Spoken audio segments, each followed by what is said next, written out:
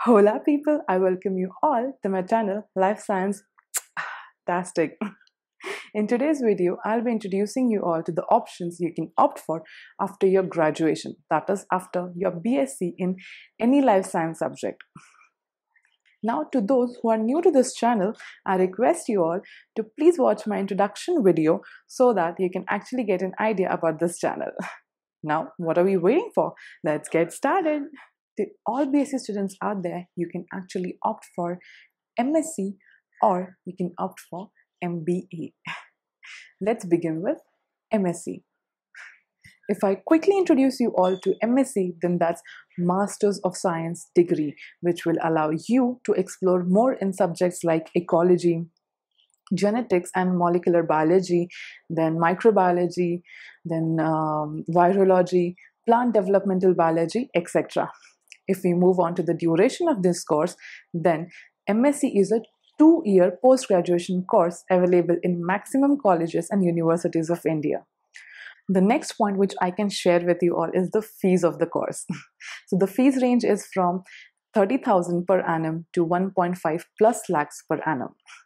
It actually depends totally on the college you select and the course subject you have chosen for your masters. So the last point which I want to share with you all is the admission process to this course. M.Sc degree or M.Sc program admissions begins immediately after the declaration of B.Sc results.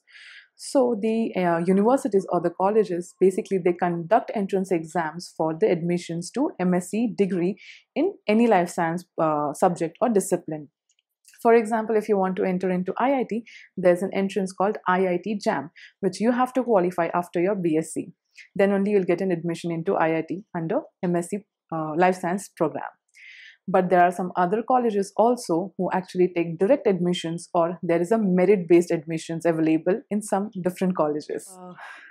Now I feel I've answered maximum questions what B.Sc students have in their mind, but I did not answer the major question yet, and that's what subject to go with after your graduation. So the answer is very, very simple, guys. You can actually opt for the same subject you have actually selected in your graduation or your B.Sc. For example, if you have done your B.Sc in botany, you can go with botany in your master's too. If you have selected biotechnology in your B.Sc, then you can go with biotechnology in your master's too. This you have to do if you want to explore more in that particular subject itself. And if you want a proper list of what subjects are included under life science, then I have already mentioned that in my previous video, so you can go and have a look at it. But hey, if you guys ask me about what subject to choose for the masters, then I would clearly say, please rewind your 3 years of your B.Sc and then think properly, think wisely. What subject did you like, or what subject were you interested in? Like, while doing my B.Sc in biotechnology, I got interest in genetics, so I did my master's in medical genetics. Similarly, you have to find what subject you really like and then go for it. According to me, and as per the high demand, maximum students do their graduation in biotechnology or microbiology or life science.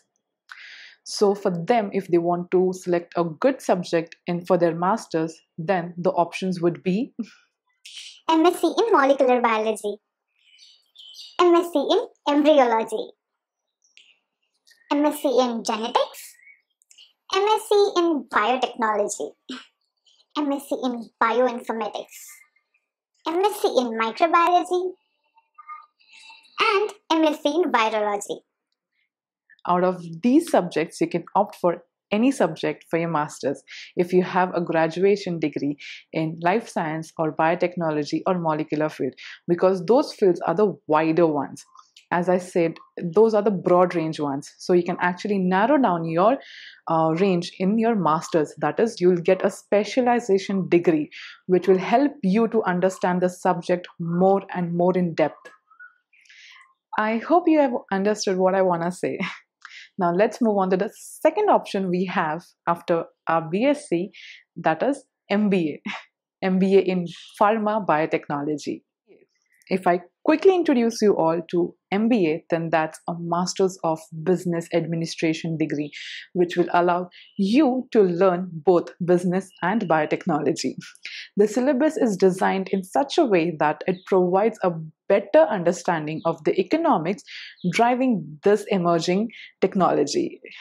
If you ask me about the duration of this course, then MBA is a 2-year post-graduation course which you can opt for after your B.Sc or bachelor's in biotechnology or life sciences. Overall, I would say a graduation degree in biomedical sciences. So the next point which I would like to mention is the fees of this course. So the fees range is from 40,000 per annum to 4.5 lakhs per annum. So it depends on the college and the university you're opting for. So the last point which we can actually talk about in this option is the admission process. And I would like to mention that the admissions to any college or university is only and only via entrance exams. So you have to qualify the entrance exams to get the admission into that particular university. The entrance exams like SCAT, CMAT, MAT, etc. So basically, the universities conduct these exams and you have to qualify them and get into the merit list, and then only you'll get the admissions to MBA in pharma biotechnology. I just hope this short introduction video will help you to choose the best option for your masters. All the very best to you all. And I guess that's it for today, guys. In my next video, I'll be sharing a detailed information about M.Sc and MBA. So in detail, I mean, I'll be sharing the colleges offering this course, the syllabus involved in these two courses, and the future aspect, the jobs, everything. So stay tuned for that. And thank you so much for watching my video. Bye-bye, guys. Toodles.